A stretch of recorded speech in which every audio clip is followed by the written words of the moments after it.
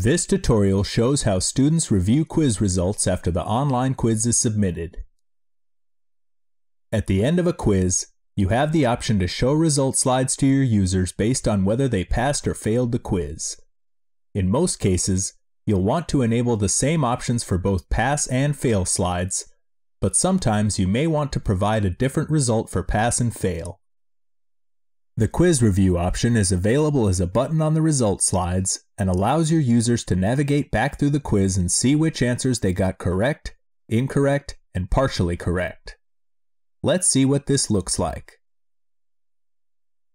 I'm going to get this question right, this question wrong, and this question partially correct.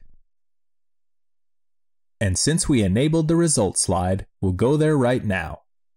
The Print Results button is available because I checked that option here.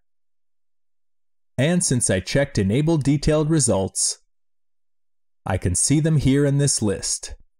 It shows my correct, incorrect, and partially correct answers, plus the number of points I was awarded, and the total possible points.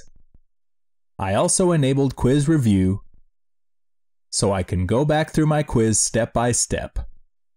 This radio button indicates the answer I selected. And since I enabled Show Correct Answers, the green check mark indicates the correct answer as well. This next question shows the difference between my choice and the actual correct answer. And the multiple response question shows the incorrect answer that I selected and the correct answer that I missed.